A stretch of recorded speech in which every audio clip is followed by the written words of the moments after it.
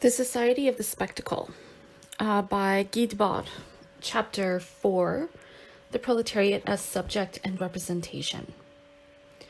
Equal right to all the goods and pleasures of this world, the destruction of all authority, the negation of all moral restraints. In the final analysis, these are the aims behind the March 18th insurrection and the charter of the fearsome organization that furnished it with an army. This was a quote from the Parliamentary Report on the Insurrection of March 18th. 73. The real movement that transforms existing conditions has been the dominant social force since the bourgeoisie's victory within the economic sphere. And this dominance became visible once that victory was translated onto the political plane. The development of productive forces shattered the old production relations, and all static order crumbled into dust. Everything that was absolute became historical. 74. When people are thrust into history and forced to take part in the work and struggles that constitute history, they find themselves obliged to view their relationships in a clear and disabused manner. This history has no object distinct from what it creates from out of itself, although the final unconscious metaphysical vision of the historical era considered the productive progression through which history had unfolded as itself the object of history. As for the subject of history, it can be nothing other than the self-production of the living people becoming masters and possessors of their own historical world and of their own fully conscious adventures. 75. The class struggles of the long era of revolutions initiated by the rise of the bourgeoisie have developed in tandem with the dialectical thought of history, the thought which is no longer content to seek the meaning of what exists, but which strives to comprehend the dissolution of everything that exists, and in this process breaks down every separation. 76. For Hegel, the point was no longer to interpret the world, but to interpret the transformation of the world. But because he limited himself to merely interpreting that transformation, Hegel only represents the philosophical culmination of philosophy. He seeks to understand a world that develops by itself. This historical thought is still a consciousness that always arrives too late, a consciousness that can only formulate retrospective justifications of what has already happened. It has thus gone beyond separation only in thought. Hegel's paradoxical stance, his subordination of the meaning of all reality to its historical culmination, while at the same time proclaiming that his own system represents that culmination, flows from the simple fact that this thinker of the bourgeois revolutions of the 17th and 18th centuries sought in his philosophy only a reconciliation with the results of those revolutions. Even as a philosophy of the bourgeois revolution, it does not reflect the entire process of that revolution, but only its concluding phase. It is thus a philosophy not of the revolution, but of the restoration. That last little bit was a quote from Karl Korsch. Hegel performed the task of the philosopher, the glorification of existing conditions, for the last time. But already what existed for him could be nothing less than the entire movement of history. Since he nevertheless maintained the external position of thought, this externality could be masked only by identifying that thought with a pre-existing project of the spirit, of that absolute heroic force which has done what it willed and willed what it has done, and whose ultimate goal coincides with the present. Philosophy, in the process of being superseded by historical thought, has thus arrived at the point where it can glorify its world only by denying it, since in order to speak, it must presuppose that the total history to which it has relegated everything has already come to an end, and that the only tribunal where truth could be judged is closed. 77. When the proletariat demonstrates through its own actions that this historical thought has not been forgotten, its refutation of that thought's conclusion is at the same time a confirmation of its method. 78. Historical thought can be salvaged only by becoming practical thought, and the practice of the proletariat as a revolutionary class can be nothing less than historical consciousness, operating on the totality of its world. All the theoretical currents of the revolutionary working class movement, Stirner and Bakunin, as well as Marx, grew out of a critical confrontation with Hegelian thought. 79. The inseparability of Marx's theory from the Hegelian method is itself inseparable from that theory's revolutionary nature, that is, from its truth. It is in this regard that this initial relation has generally been ignored or misunderstood, or even denounced as the weak point of what became fallaciously transformed into a doctrine, Marxism. Bernstein implicitly revealed this connection between the dialectical method and historical partisanship when in his book Evolutionary Socialism he deplored the 1847 manifesto's unscientific predictions of imminent proletarian revolution in Germany. He said, "This historical self-deception, so erroneous that the most naive political visionary could hardly have done any worse, would be incomprehensible in a Marx who at that time had already seriously studied economics if we did not recognize that it reflected the lingering influence of the antithetical Hegelian dialectic, from which Marx, like Engels, could never completely free himself. In those times of general effervescence, this influence was all the more fatal to him." 80. The radical transformation carried out by Marx in order to salvage the thought of the bourgeois revolutions by transplanting it into a different context does not trivially consist of putting the materialist development of productive forces in place of the journey of the Hegelian spirit toward its eventual encounter with itself. The spirit whose objectification is identical to its alienation and whose historical wounds leave no scars. For once history becomes real, it no longer has an end. Marx demolished Hegel's position of detachment from events, as well as passive contemplation by any supreme external agent whatsoever. Henceforth, theory's concern is simply to know what it itself is doing. In contrast, present-day society's passive contemplation of the movement of the economy is an untransformed holdover from the undialectical aspect of the Hegelian attempt to create a circular system. It is an approval that is no longer on the conceptual level, and that no longer needs a Hegelianism to justify itself. Because the movement it now praises is a sector of a world where thought no longer has any place, a sector whose mechanical development effectively dominates everything. Marx's project is a project of conscious history, in which the quantitativeness that arises out of the blind development of merely economic productive forces must be transformed into a qualitative appropriation of history. The critique of personal economy is the first act of this end of prehistory. Of all the instruments of production, the greatest productive power is the revolutionary class itself. 81. Marx's theory is closely linked with scientific thought insofar as it seeks a rational understanding of the forces that really operate in society. But it ultimately goes beyond scientific thought, preserving it only by superseding it.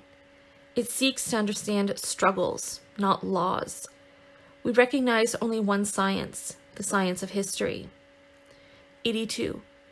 The bourgeois era, which wants to give history a scientific foundation, overlooks the fact that the science available to it could itself arise only on the foundation of the historical development of the economy. But history is fundamentally dependent on this economic knowledge, only so long as it remains merely economic history.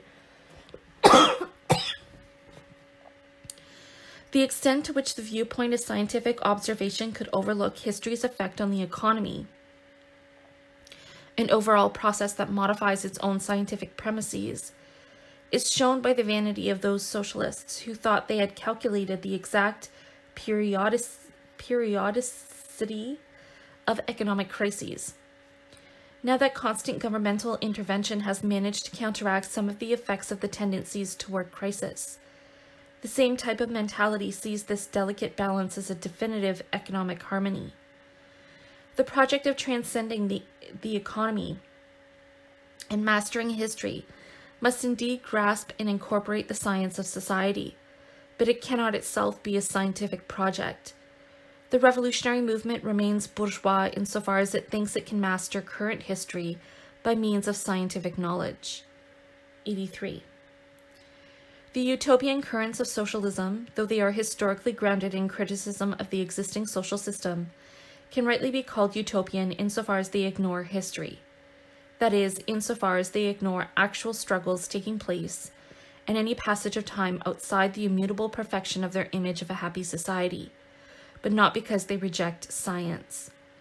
On the contrary, the utopian thinkers were completely dominated by the scientific thought of earlier centuries. They sought the completion and fulfillment of that general rational system. They did not consider themselves unarmed prophets, for they firmly believed in the social power of scientific proof, and even, in the case of Saint Simonism, in the seizure of power by science. Why, some part asked, would they want to seize through struggle what merely needed to be proved? But the utopians' scientific understanding did not include the awareness that some social groups have vested interests in maintaining the status quo, forces to maintain it, and forms of false consciousness to reinforce it. Their grasp of reality thus lagged far behind the historical reality of the development of science itself, which had been largely oriented by the social requirements arising from such factors, which determined not only what findings were considered acceptable, but even what topics might or might not become objects of scientific research. The utopian socialists remained prisoners of the scientific manner of expounding the truth, viewing this truth as a pure abstract image such as had prevailed at a much earlier stage of social development. As Sorel noted, the utopians took astronomy as their model for discovering and demonstrating the laws of society. Their unhistorical conception of harmony was the natural result of their attempt to apply to society the science least dependent on history. They described this harmony as if they were new Newtons discovering universal scientific laws, and the happy ending they constantly evoked plays a role in their social science analogous to the role of inertia in classical physics. 84. The scientific determinist aspect of Marxist thought was precisely what made it vulnerable to ideologization, both during his own lifetime and even more so in the theoretical heritage he left to the workers' movement. The advent of the historical subject continues to be postponed, and it is economics, the historical science par excellence, which is increasingly seen as guaranteeing the inevitability of its own future negation. In this way, revolutionary practice, the only true agent of this negation, tends to be pushed out of theory's field of vision. Instead, it is seen as essential to patiently study economic development, and to go back to accepting with a Hegelian tranquility the suffering which that development imposes. The result remains a graveyard of good intentions. The science of revolutions then concludes that consciousness always comes too soon and has to be taught. History has shown that we and all who thought like us were wrong, Engels wrote in 1895. It has made it clear that the state of economic development on the continent at that time was far from being ripe. Throughout his life, Marx had maintained a unitary point of view in his theory, but the exposition of his theory was carried out on the terrain of the dominant thought insofar as it took the form of critiques of particular disciplines, most notably the critique of that fundamental science of bourgeois society, political economy. It was in this mutilated form, which eventually came to be seen as definitive, that Marx's theory was transformed into Marxism. 85. The weakness of Marxist theory is naturally linked to the weakness of the revolutionary struggle of the proletariat of his time. The German working class failed to initiate a permanent revolution in 1848. The Paris Commune was defeated in isolation. As a result, revolutionary theory could not yet be fully realized. The fact that Marx was reduced to defending and refining it by cloistered, scholarly work in the British Museum had a debilitating effect on the theory itself. His scientific conclusions about the future development of the working class, and the organizational practice apparently implied by those conclusions, became obstacles to proletarian consciousness at a later stage. 86. The theoretical shortcomings of the scientific defense of proletarian revolution, both in its content and in its form of exposition, all ultimately result from identifying the proletariat with the bourgeoisie with respect to the revolutionary seizure of power. 87. As early as the Communist Manifesto, Marx's effort to demonstrate the scientific legitimacy of proletarian power by citing a repetitive sequence of precedents led him to oversimplify his historical analysis into a linear model of the development of modes of production, in which class struggles invariably resulted either in a revolutionary transformation of the entire society or in the mutual ruin of the contending classes. The plain facts of history, however, are that the Asiatic mode of production, as Marx himself acknowledged elsewhere, maintained its immobility despite all its class conflicts, that no serf uprising ever overthrew the feudal lords, and that none of the slave revolts in the ancient world ended the rule of the free men.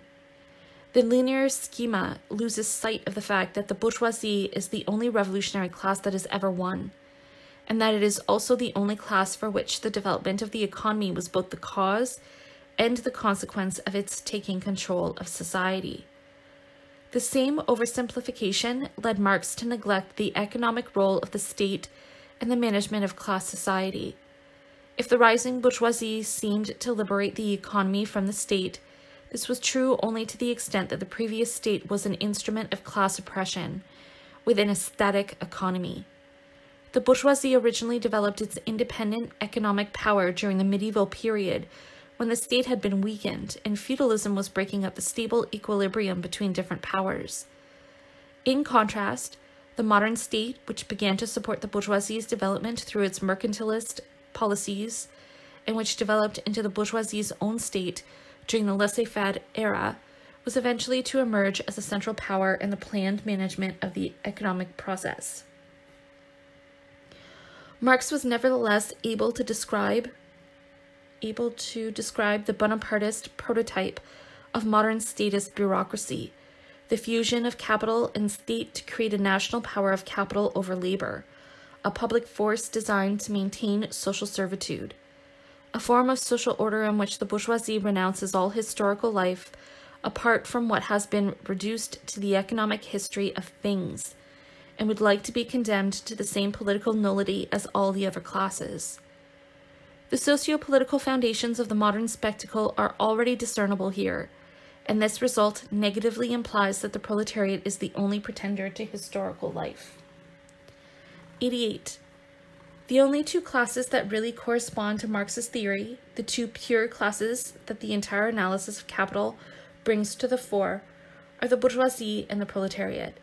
These are also the only two revolutionary classes in history, but operating under different conditions. The bourgeois revolution has been accomplished. The proletarian revolution is a yet unrealized project, born on the foundation of the earlier revolution, but differing from it qualitatively.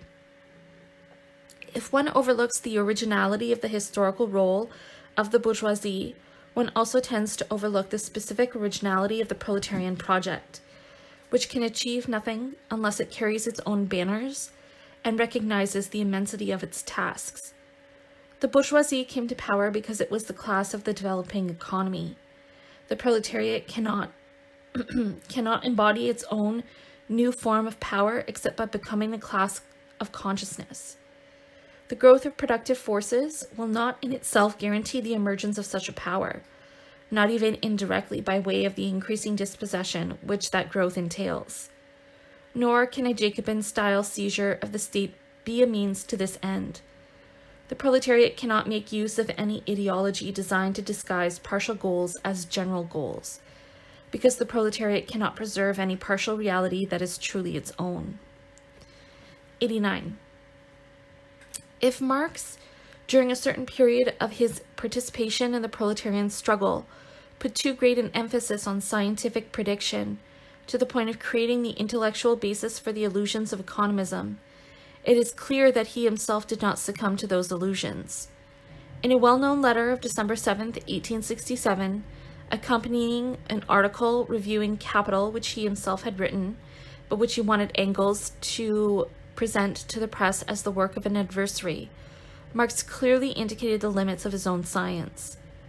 The author's subjective tendency, imposed on him perhaps by his political position and his past, namely the manner in which he presents to himself and to others the ultimate outcome of the present movement, of the present social process, has no connection with his actual analysis.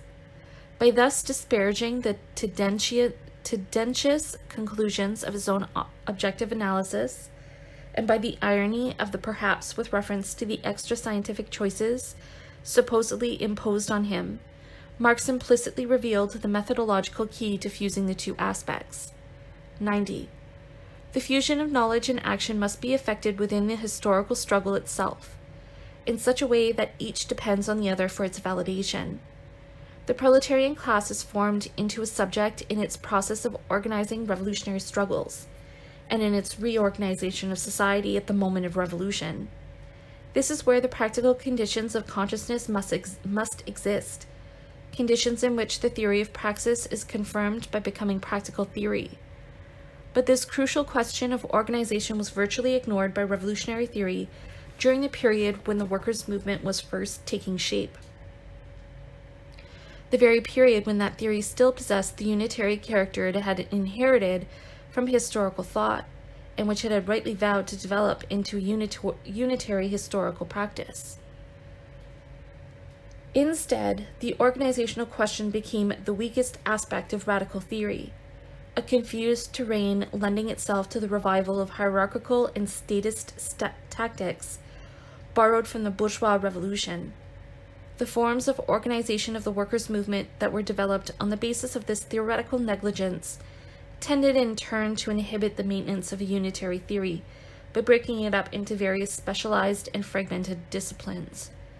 This ideologically alienated theory was then no longer able to recognize the practical verifications of the unitary historical thought it had betrayed, when such verifications emerged in spontaneous working class struggles. Instead, it contributed toward repressing every manifestation and memory of them. Yet those historical forms that took shape in struggle were precisely the practical terrain that was needed in order to validate the theory. They were what the theory needed, yet that need had not been formulated theoretically. The Soviet, for example, was not a theoretical discovery. And the most advanced theoretical truth of the International Working Men's Association was its own existence in practice. 91. The First International's initial successes enabled it to free itself from the confused influences of the dominant ideology that had survived within it. But the defeat and repression that it soon encountered brought to the surface a conflict between two different conceptions of proletarian revolution, each of which contained an authoritarian dimension that amounted to abandoning the conscious self-emancipation of the working class. The feud between the Marxists and the Bakuninists, which eventually became irreconcilable, actually centered on two different issues: the question of power in a future revolutionary society and the question of the organization of the current movement. And each of the adversaries reversed their position when they went from one aspect to the other. Bakunin denounced the illusion that classes could be abolished by means of an authoritarian implementation of state power, warning that this would lead to the formation of a new bureaucratic ruling class and to the dictatorship of the most knowledgeable, or of those reputed to be such. Marx, who believed that the concomitant maturation of economic contradictions and of the workers' education and democracy would reduce the role of a proletarian state to a brief phase needed to legitimize the new social relations brought into being by objective factors, denounced Bakunin and his supporters as an authoritarian conspiratorial elite who were deliberately placing themselves above the international with the harebrained scheme of imposing on society an irresponsible dictatorship of the most revolutionary, or of those who would designate themselves as such. Bakunin did in fact recruit followers on such a basis. In the midst of the popular tempest, we must be the invisible pilots guiding the revolution, not through any kind of overt power, but through the collective dictatorship of our alliance, a dictatorship without any insignia or titles or official status, yet all the more powerful because it will have none of the appearances of power. Thus, two ideologies of working-class revolution opposed each other, each containing a partially true critique, but each losing the unity of historical thought and setting itself up as an ideological authority. Powerful organizations such as German Social Democracy and the Iberian Anarchist Federation faithfully served one or the other of these ideologies, and everywhere the result was very different from what had been sought. 92. The fact that anarchists have seen the goal of proletarian revolution as immediately present represents both the strength and the weakness of collectivist anarchist struggles, the only forms of anarchism that can be taken seriously. The pretensions of the individualist forms of anarchism have always been ludicrous. From the historical thought of modern class struggles, collectivist anarchism retains only the conclusion, and its constant harping on this conclusion is accompanied by a deliberate indifference to any consideration of methods. Its critique of political struggle has thus remained abstract, while its commitment to economic struggle has been channeled toward the mirage of a definitive solution that will supposedly be achieved by a single blow on this terrain, on the day of the general strike or the insurrection. The anarchists strive to realize an ideal. Anarchism is still an ideological negation of the state and of class society, the very social conditions which in their turn foster separate ideologies. It is the ideology of pure freedom, an ideology that puts everything on the same level and eliminates any conception of historical evil. This fusion of all partial demands into a single all-encompassing demand has given anarchism the merit of representing the rejection of existing conditions in the name of the whole of life, rather than from the standpoint of some particular critical specialization. But the fact that this fusion has been envisaged only in the absolute, in accordance with individual whim and in advance of any practical actualization, has doomed anarchism to an all too obvious incoherence. Anarchism responds to each particular struggle by repeating and reapplying the same simple and all-embracing lesson. Because this lesson has from the beginning been considered the be-all and end-all of the movement. This is reflected in Bakunin's 1873 letter of resignation from the Jura Federation. During the past 9 years, the International has developed more than enough ideas to save the world. If ideas alone could save it, and I challenge anyone to come up with a new one. It's no longer the time for ideas, it's time for actions. This perspective undoubtedly retains proletarian historical thought's recognition that ideas must be put into practice, but it abandons the historical terrain by assuming that the appropriate forms for this transition to practice have already been discovered and will never change. 93.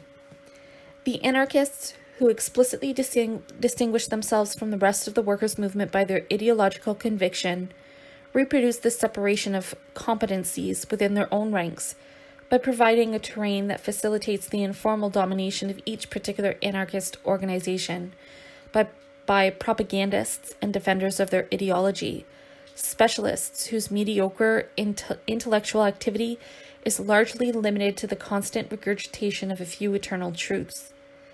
The anarchists' ideological reverence for unanimous decision-making has ended up paving the way for uncontrolled manipulation of their own organizations by specialists in freedom. And revolutionary anarchism expects the same type of unanimity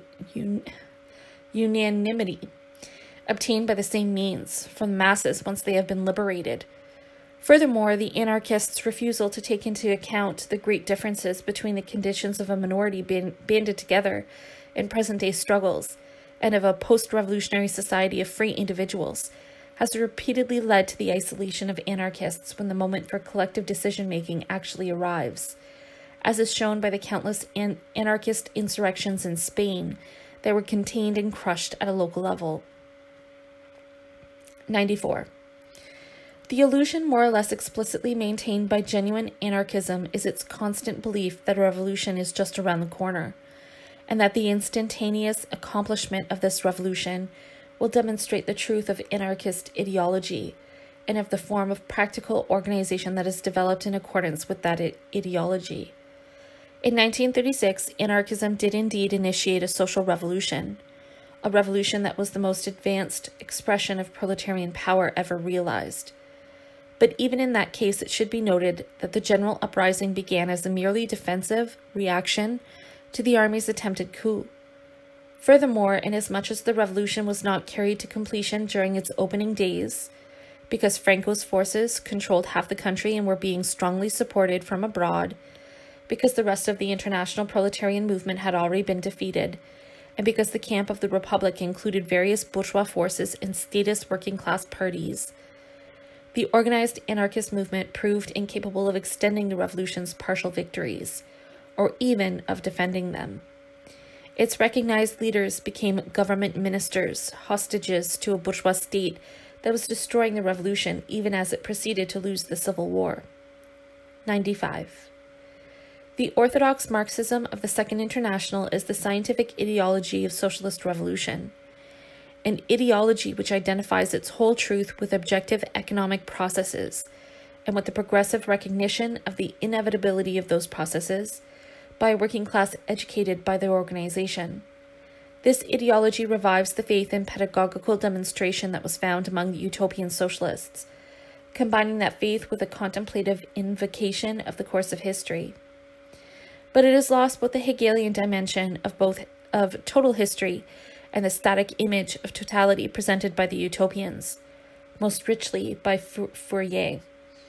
This type of scientific attitude, which can do nothing more than resurrect the traditional dilemmas between symmetrical ethical choices, is at the root of Hilferding's absurd conclusion that recognizing the inevitability of socialism gives no indication as to what practical attitude should be adopted.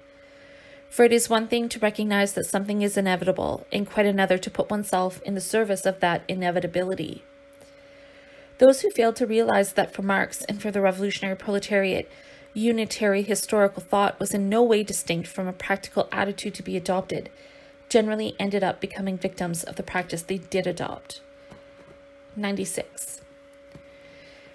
The ideology of the social democratic organizations put those organizations under the control of the professors, who were educating the working class, and their organizational forms corresponded to this type of passive apprenticeship. The participation of the socialists of the Second International in political and economic struggles was admittedly concrete, but it was profoundly uncritical. It was a manifestly reformist practice carried on in the name of an illusory revolutionism. This ideology of revolution inevitably foundered on the very successes of those who proclaimed it. The elevation of socialist journalists and parliamentary representatives above the rest of the movement encouraged them to become habituated to a bourgeois lifestyle. Most of them had in any case been recruited from the bourgeois intelligentsia, while industrial workers who had been recruited out of struggles in the factories were transformed by the labor union bureaucracy into brokers of labor power, whose task was to make sure that that commodity was sold at a fair price.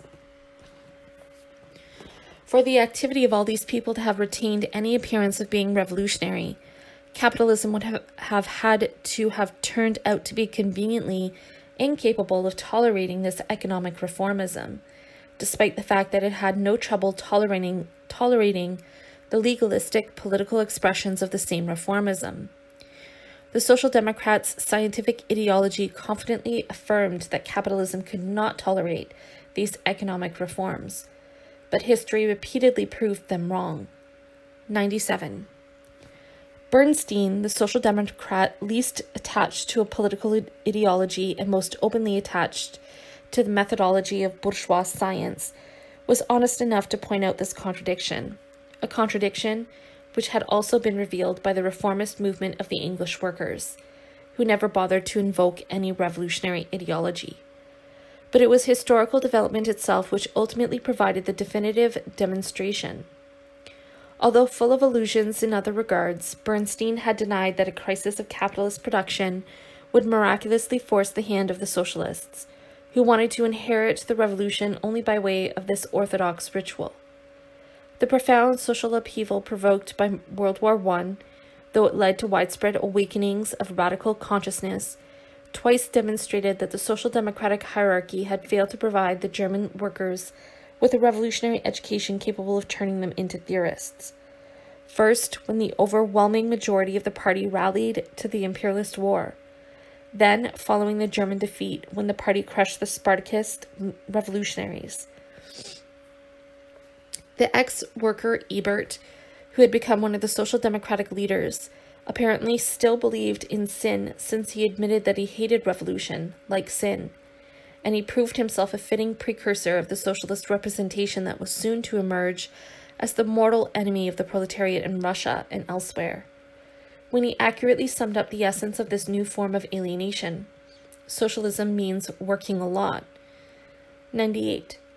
As a Marxist thinker, Lenin was simply a faithful and consistent Trotskyist who applied the revolutionary ideology of orthodox Marxism within the conditions existing in Russia, conditions which did not lend themselves to the reformist practice carried on elsewhere by the Second International.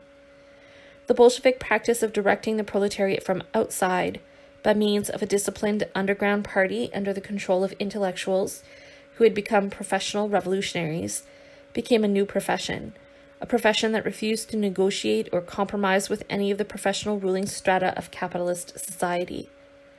The Tsarist regime was in any case incapable of offering any opportunities for such compromise, which depends on an advanced stage of bourgeois power. As a result of this intransigence, the Bolsheviks ended up practicing the profession of totalitarian social domination.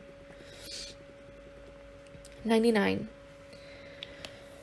With the war and the collapse of international social democracy in the face of that war, the authoritarian ideological radicalism of the Bolsheviks was able to spread its influence all over the world.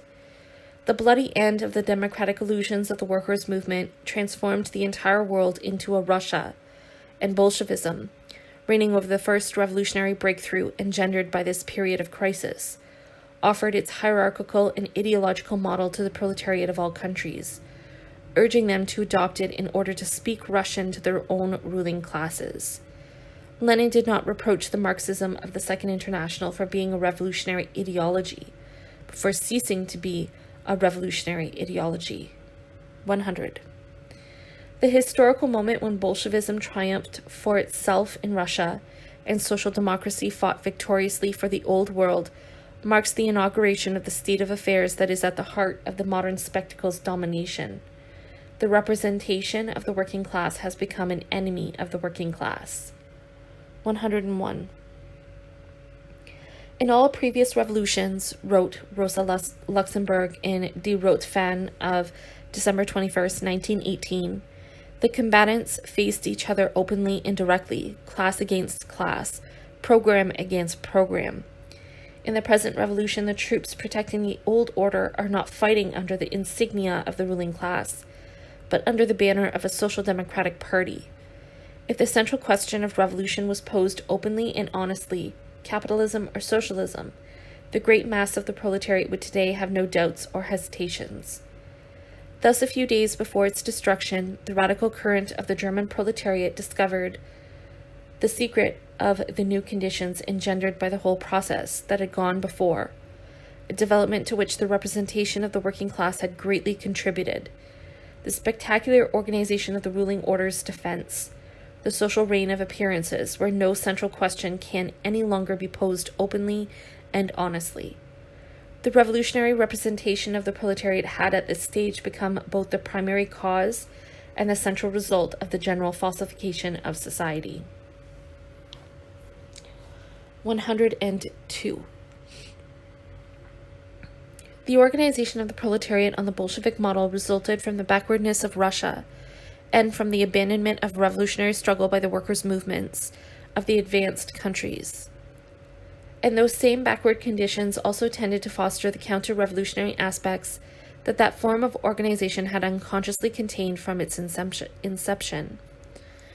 The repeated failure of the mass of the European workers' movement to take advantage of the hic rhodus, hic salta of the 1918 to 20 period, a failure which included the violent destruction of its own radical minority, contributed to the consolidation of the Bolshevik development and enabled that fraudulent outcome to present itself to the world as the only possible proletarian solution.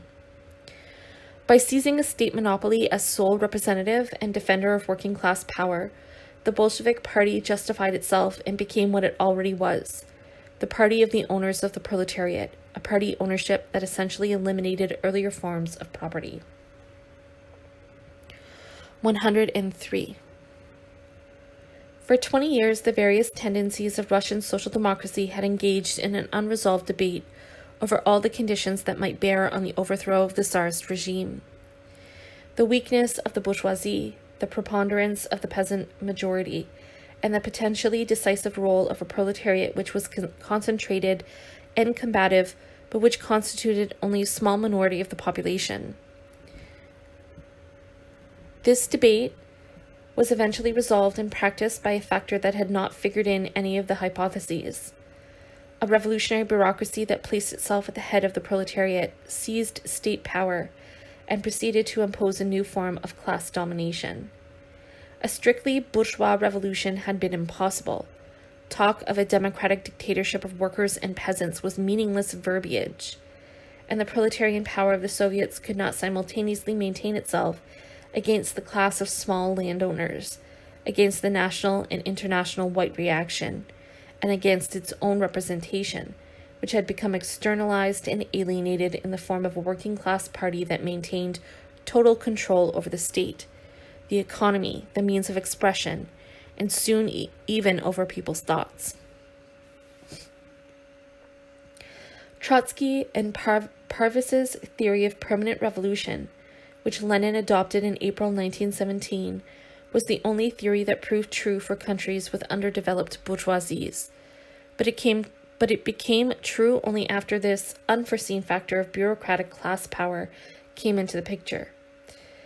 In the numerous conflicts within the Bolshevik leadership, Lenin was the most consistent advocate of concentrating dictatorial power in the hands of this supreme ideological representation.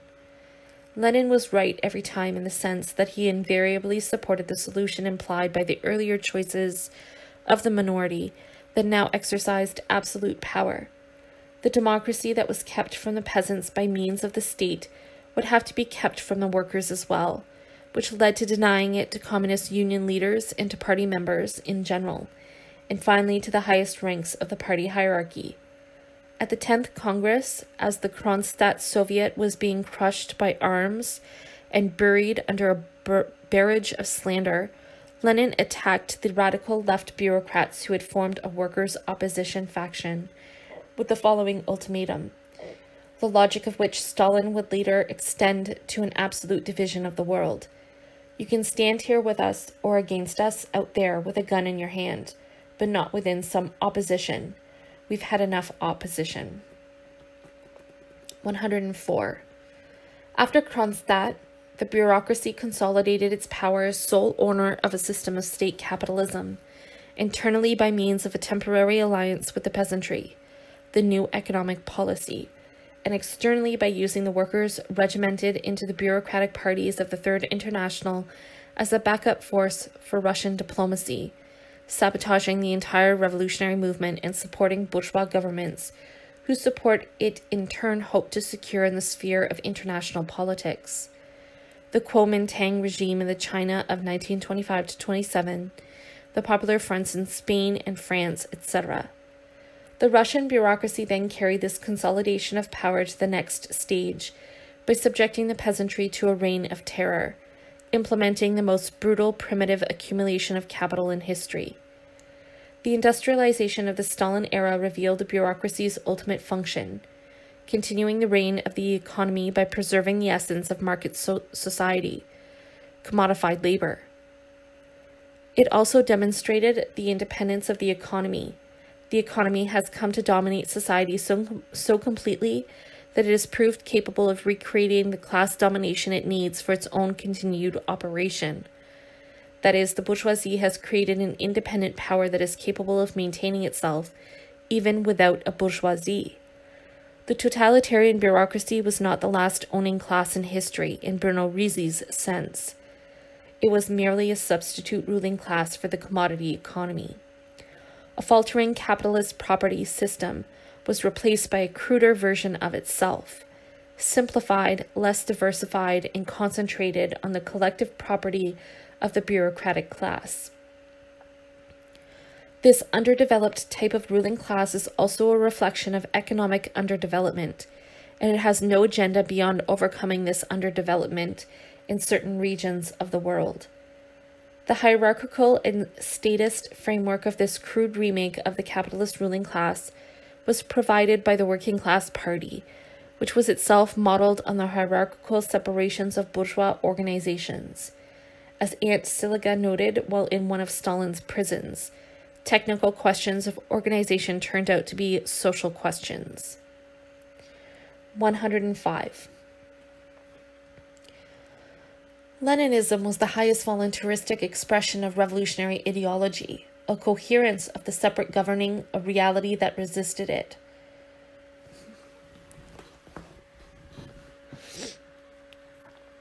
With the advent of Stalinism, revolutionary ideology returned to its fundamental incoherence.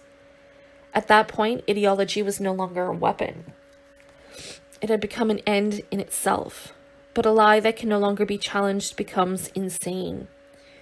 The totalitarian ideological pronouncement obliterates reality as well as purpose. Nothing exists but what it says exists.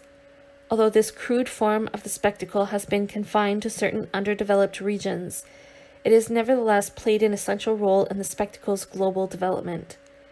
This particular materialization of ideology did not transform the world economically, as did advanced capitalism.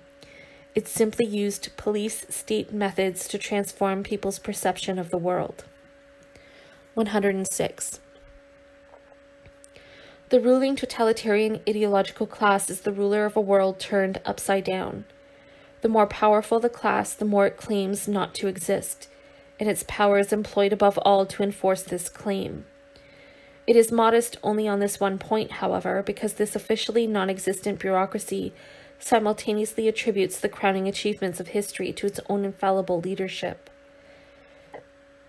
Though its existence is everywhere in evidence, the bureaucracy must be invisible as a class. As a result, all social life becomes insane.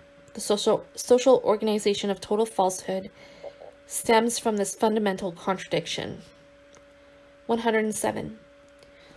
Stalinism was also a reign of terror within the bureaucratic class.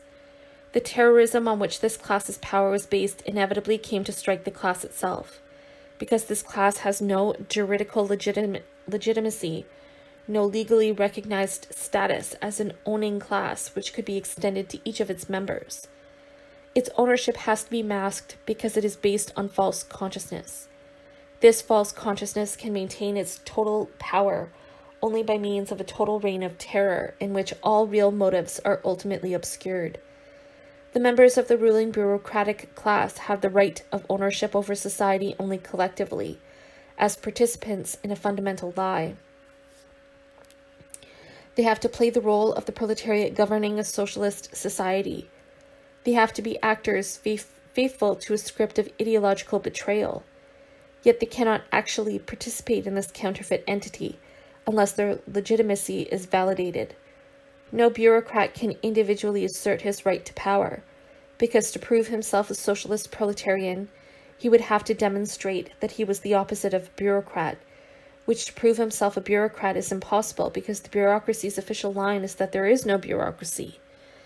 Each bureaucrat is thus totally dependent on the central seal of legitimacy provided by the ruling ideology, which validates the collective participation in its socialist regime of all the bureaucrats it does not liquidate. Although the bureaucrats are collectively empowered to make all social decisions, the cohesion of their own class can be ensured only by the concentration of their terrorist power in a single person. In this person resides the only practical truth of the ruling lie, the power to determine an unchallengeable boundary line, which is nevertheless constantly being adjusted. Stalin decides without appeal who is and who is not a member of the ruling bureaucracy, who should be considered a proletarian in power, and who branded a traitor in the way of Wall Street and the Mikado.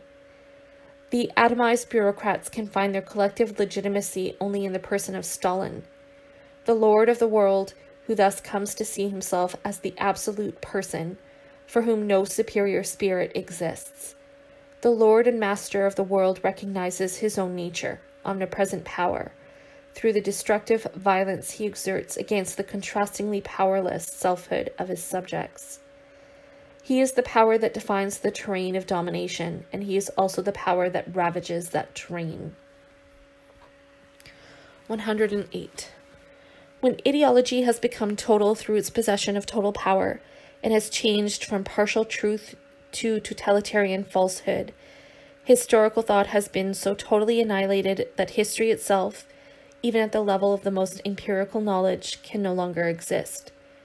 Totalitarian bureaucratic society lives in a perpetual present in which whatever has previously happened exists for it solely as a space accessible to its police. The project already envisioned by Napoleon of monarchically directing the energy of memory has been realized in Stalinism's constant rewriting of the past, which alters not only the interpretations of past events, but even the events themselves. But the price paid for this liberation from all historical reality is the loss of the rational frame of reference that is indispensable to capitalism as a historical social system. The Lysenko fiasco is just one well-known example of how much the scientific application of ideology gone mad has cost the Russian economy. This contradiction, the fact that a totalitarian bureaucracy trying to administer an industrialized society is caught between its need for rationality and its repression of rationality, is also one of its main weaknesses in comparison with normal capitalist development. Just as the bureaucracy cannot resolve the question of agriculture as ordinary capitalism has done, it also proves inferior to the latter in the field of industrial production, because its unrealistic authoritarian planning is based on omnipresent falsifications. 109. Between the two world wars, the revolutionary working class movement was destroyed by the joint action of the Stalinist bureaucracy and of fascist totalitarianism, the latter's organizational form having been inspired by the totalitarian party that had first been tested and developed in Russia. Fascism was a desperate attempt to defend the bourgeois economy from the dual threat of crisis and proletarian subversion, a state of siege in which capitalist society saved itself by giving itself an emergency dose of rationalization in the form of massive state intervention. But this rationalization is hampered by the extreme irrationality of its methods. Although fascism rallies to the defense of the main icons of a bourgeois ideology that has become conservative, family, private property, moral order, patriotism, while mobilizing the petty bourgeoisie and the unemployed workers who are panic-stricken by economic crises or disillusioned by the socialist movement's failure to bring about a revolution, it is not itself fundamentally ideological. It presents itself as what it is, a violent resurrection of myth, calling for participation in a community defined by archaic pseudo-values, race, blood, leader. Fascism is a technologically equipped primitivism. Its factitious mythological rehashes are presented in the spectacular context of the most modern means of conditioning and illusion.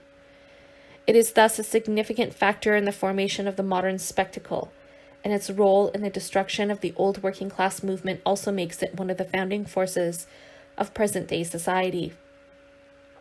But since it is also the most costly method of preserving the capitalist order, it has generally ended up being pushed to the back of the stage and replaced by the major capitalist states, which represent stronger and more rational forms of that order. 110. When the Russian bureaucracy has finally succeeded in doing away with the vestiges of bourgeois property that hampered its rule over the economy, in developing this economy for its own purposes, and in being recognized as a member of the club of great powers, It wants to enjoy its world in peace and to disencumber itself from the arbitrariness to which it is still subjected. It thus denounces the Stalinism at its origin. But this denunciation remains Stalinist, arbitrary, unexplained, and subject to continual modification, because the ideological lie at its origin can never be revealed. The bureaucracy cannot liberalize itself either culturally or politically, because its existence as a class depends on its ideological monopoly, which, for all its cumbersomeness, is its sole title to ownership. This ideology has lost the passion of its original expression, but its passionless routinization still has the repressive function of controlling all thought and prohibiting any competition whatsoever. The bureaucracy is thus helplessly tied to an ideology that is no longer believed by anyone. The power that used to inspire terror now inspires ridicule, but this ridiculed power must still defend itself with the threat of resorting to the terrorizing force it would like to be rid of. Thus, at the very time when the bureaucracy hopes to demonstrate its superiority on the terrain of capitalism, it reveals itself to be a poor cousin of capitalism, just as its actual history contradicts its facade of legality, and its crudely maintained ignorance contradicts its scientific pretensions. Its attempt to vie with the bourgeoisie in the production of commodity abundance is stymied by the fact that such abundance contains its own implicit ideology, and is generally accompanied by the freedom to choose from an unlimited range of spectacular pseudo-alternatives, a pseudo-freedom that remains incompatible with bureaucracy's ideology. 111. The bureaucracy's ideological title to ownership is already collapsing at the international level. The power that established itself nationally in the name of an ostensibly internationalist perspective is now forced to recognize that it can no longer impose its system of lies beyond its own national borders. The unequal economic development of diverse bureaucracies with competing interests that have succeeded in establishing their own socialism in more than one country has led to an all-out public confrontation between the Russian lie and the Chinese lie. From this point on, each bureaucracy in power will have to find its own way, and the same is true for each of the totalitarian parties aspiring to such power, notably those that still survive from the Stalinist period among certain national working classes. This intentional collapse has been further aggravated by the expressions of internal negation, which first became visible to the outside world when the workers of East Berlin revolted against the bureaucrats and demanded a government of steel workers. A negation which has in one case already gone to the point of sovereign workers' councils in Hungary. But in the final analysis, this crumbling of the global alliance based on the bureaucratic hoax is also a very unfavorable development for the future of capitalist society. The bourgeoisie is in the process of losing the adversary that objectively supported it by providing an illusory unification of all opposition to the existing order. This division of labor between two mutually reinforcing forms of the spectacle comes to an end when the pseudo-revolutionary role in turn divides. The spectacular component of the destruction of the working class movement is itself headed for destruction. 112. The only current partisans of the Leninist illusion are the various Trotskyist tendencies, which stubbornly persist in identifying the proletarian project with an ideologically based hierarchical organization despite all the historical experiences that have refuted that perspective. The distance that separates Trotskyism from a revolutionary critique of present-day society is related to the deferential distance the Trotskyists maintain regarding positions that were already mistaken when they were acted on in real struggles. Trotsky remained fundamentally loyal to the upper bureaucracy until 1927, while striving to gain control of it so as to make it resume a genuinely Bolshevik foreign policy. It is well known, for example, that in order to help conceal Lenin's famous testament, he went so far as to slanderously disavow his own supporter Max Eastman, who had made it public. Trotsky was doomed by his basic perspective because once the bureaucracy became aware that it had evolved into a counter-revolutionary class on the domestic front, it was bound to opt for a similarly counter-revolutionary role in other countries, though still, of course, in the name of revolution.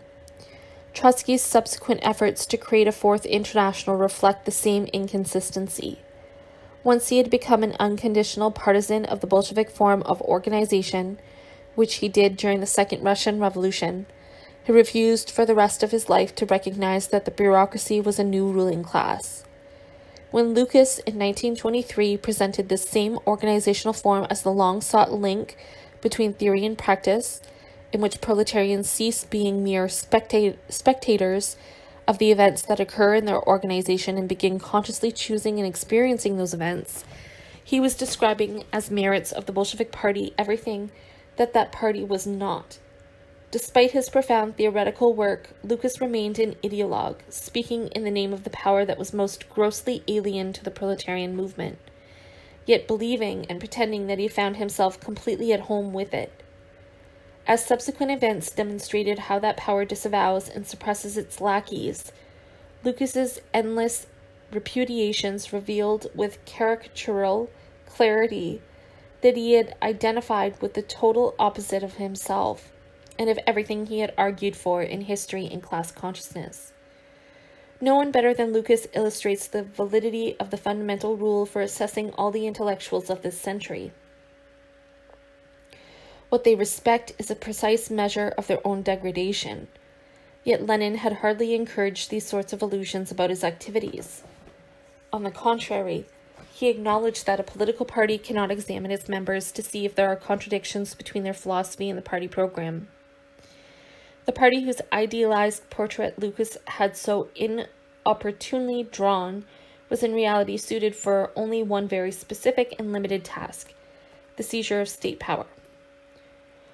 113. Since the neo-Leninist illusion carried on by present-day Trotskyism is constantly being contradicted by the reality of modern capitalist societies, both bourgeois and bureaucratic, it is not surprising that it gets its most favorable reception in the nominally independent underdeveloped countries, where the local ruling classes' versions of bureaucratic state socialism end up amounting to little more than a mere ideology of economic development. The hybrid composition of these ruling classes tends to correspond to their position within the bourgeois bureaucratic spectrum. Their international maneuvering between those two poles of capitalist power, along with their numerous ideological compromises, notably with Islam, stemming from their heterogeneous social bases, end up removing from these degraded versions of ideological socialism everything serious except the police. One type of bureaucracy establishes itself by forging an organization capable of combining national struggle with agrarian peasant revolts. It then, as in China, tends to apply the Stalinist model of industrialization in societies that are even less developed than Russia was in 1917. A bureaucracy able to industrialize the nation may also develop out of the petty bourgeoisie, with power being seized by army officers, as happened in Egypt. In other situations, such as the aftermath of the Algerian War of Independence, a bureaucracy that has established itself as a parastate authority in the course of struggle may seek a stabilizing compromise by merging with a weak national bourgeoisie. Finally, in the former colonies of Black Africa that remain openly tied to the American and European bourgeoisie, a local bourgeoisie constitutes itself, usually forming around the traditional tribal chiefs, through its possession of the state. Foreign imperialism remains the real master of the economy of these countries, but at a certain stage, its native agents are rewarded for their sale of local products by being granted possession of a local state, a state that is independent from the local masses, but not from imperialism. Incapable of accumulating capital, this artificial bourgeoisie does nothing but squander the surplus value it extracts from local labor and the subsidies it receives from the foreign states and international monopolies that are its protectors. Because of the obvious inability of these bourgeois classes to fulfill the normal economic functions of a bourgeoisie, they soon find themselves challenged by oppositional movements based on the bureaucratic model, more or less adapted to particular local conditions. But if such bureaucracies succeed in their fundamental project of industrialization, they produce the historical conditions for their own defeat.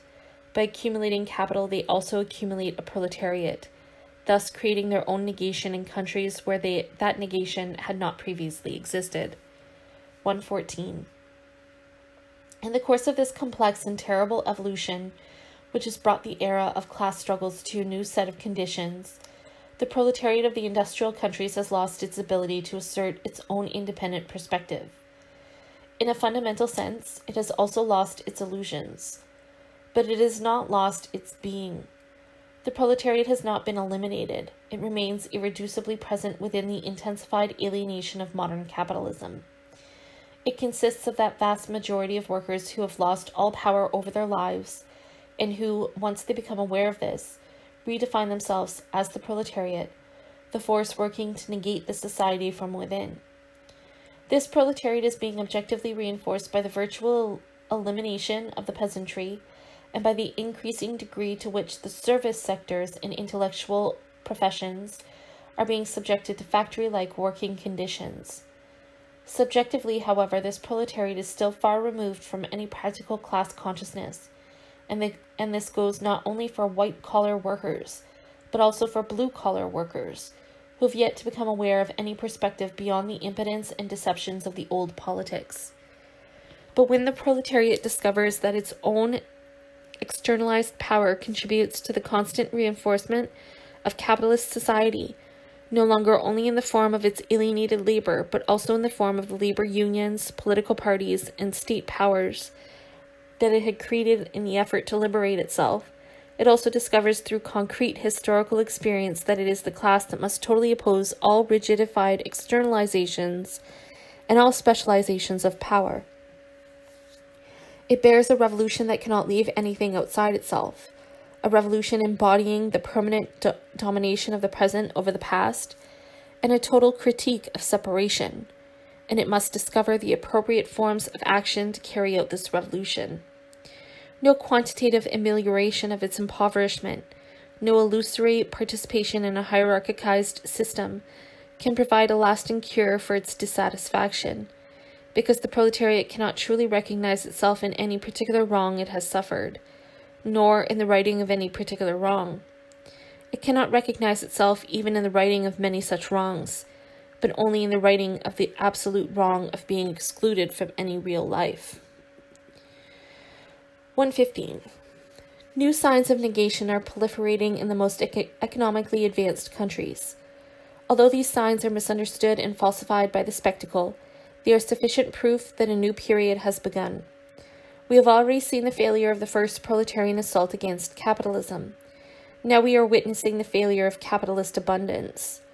On one hand, anti-union struggles of Western workers are being repressed first of all by the unions. On the other, rebellious youth are raising new protests which are still vague and confused, but which clearly imply a rejection of art, of everyday life, and of the old specialized politics. These are two sides of a new spontaneous struggle that is at first taking on a criminal appearance. They foreshadow a second proletarian assault against class society, as the lost children of this as yet immobile army reappear on this battleground, a battleground which has changed and yet remains the same. They are following a new General Ludd, who, this time, urges them to attack the machinery of permitted consumption. 116. The long-sought political form through which the working class could carry out its own economic liberation has taken on a clear shape in this century, in the form of revolutionary workers' councils that assume all decision-making and executive powers and that federate with each other by means of delegates who are answerable to their base and revocable at any moment. The councils that have actually emerged have as yet provided no more than a rough hint of their possibilities, because they have immediately been opposed and defeated by class society's various defensive forces, among which their own false consciousness must often be included, As Pennacle greatly stressed, opting for the power of workers' councils poses problems rather than providing a solution. But it is precisely within this form of social organization that the problems of proletarian revolution can find their real solution. This is the terrain where the objective preconditions of historical consciousness are brought together, the terrain where active, direct communication is realized, marking the end of specialization, hierarchy, and separation, and the transformation of existing conditions into conditions of unity. In this process, proletarian subjects can emerge from their struggle against their contemplative position. Their consciousness is equal to the practical organization they have chosen for themselves, because this consciousness has become inseparable from coherent intervention in history. 117.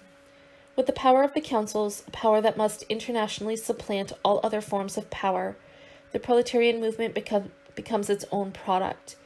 This product is nothing other than the producers themselves, whose goal has become nothing other than their own fulfillment. Only in this way can the spectacle's negation of life be negated in its turn. 118. The appearance of workers' councils during the first quarter of this century was the most advanced expression of the old proletarian movement, but it was unnoticed or forgotten, except in travestied forms, because it was repressed and destroyed along with all the rest of the movement. Now, from the vantage point of the new stage of proletarian critique, the councils can be seen in their true light as the only undefeated aspect of a defeated movement. The historical consciousness that recognizes that the councils are the only terrain in which it can thrive can now see that they are no longer at the periphery of a movement that is subsiding, but at the center of a movement that is rising. 119. A revolutionary organization that exists before the establishment of the power of workers' councils will discover its own appropriate form through struggle. But all these historical experiences have already made it clear that it cannot claim to represent the working class. Its task, rather, is to embody a radical separation from the world of separation. 120. Revolutionary organization is the coherent expression of the theory of practice entering into two-way communication with practical struggles, in the process of becoming practical theory. Its own practice is to foster the communication and coherence of these struggles. At the revolutionary moment when social separations are dissolved, the organization must dissolve itself as a separate organization. 121. A revolutionary organization must constitute an integral critique of society. That is, it must make a comprehensive critique of all aspects of alienated social life, while refusing to compromise with any form of separate power anywhere in the world. In the organization's struggle against class society, the combatants themselves are the fundamental weapons. A revolutionary organization must thus see to it that the dominant society's conditions of separation and hierarchy are not reproduced within itself. It must constantly struggle against its deformation by the ruling spectacle. The only limit to participation in the organization's total democracy is that each of its members must have recognized and appropriated the coherence of the organization's critique, a coherence that must be demonstrated both in the critical theory as such and in the relation between that theory and practical activity. 122. As capitalism's ever-intensifying imposition of alienation at all levels makes it increasingly hard for workers to recognize and name their own impoverishment, putting them in the position of having to reject that impoverishment in its totality, or not at all, revolutionary organization has had to learn that it can no longer combat alienation by means of alienated forms of struggle. 123. Proletarian revolution depends entirely on the condition that, for the first time, theory as understanding of human practice be recognized and lived by the masses. It requires that workers become dialecticians and put their thought into practice. It thus demands of people without qualities more than the bourgeois revolution demanded of the qualified individuals it delegated to carry out its tasks, because the partial ideological consciousness developed by a segment of the bourgeois class was based on the economy, that central part of social life in which that class was already in power. The development of class society to the stage of the spectacular organization of non-life is thus leading the revolutionary project to become visibly what it has already been in essence. 124. Revolutionary theory is now the enemy of all revolutionary ideology, and it knows it.